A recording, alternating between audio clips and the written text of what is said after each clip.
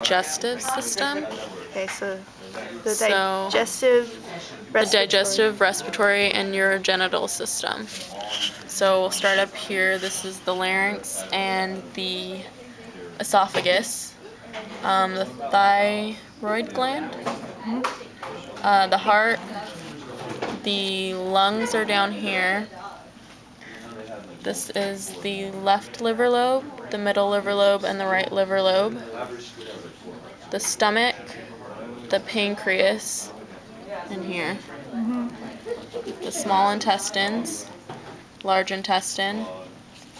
We have the gallbladder right here, this little black thing.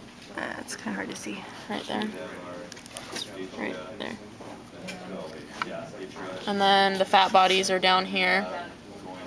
They're kind of all over.